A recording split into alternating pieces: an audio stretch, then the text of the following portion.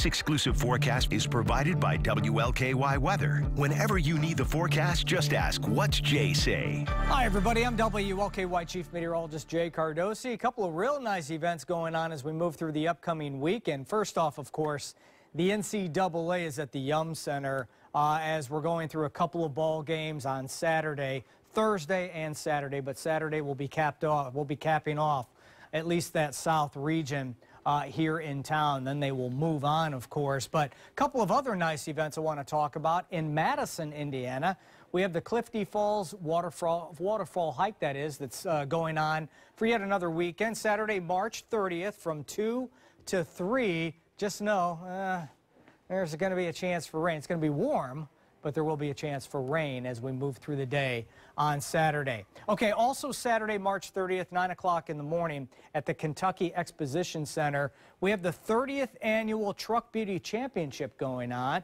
Kind of a big event here, looking for something to do inside. Might not be a bad idea to check this one out because, again, we do have a chance for some rain in and around the region. I think much of the rain Saturday, the heavier rains, will be north of Louisville during the day, but that rain will arrive late in the afternoon, especially Saturday night. The system moves through. Boy, does it turn much cooler on Sunday.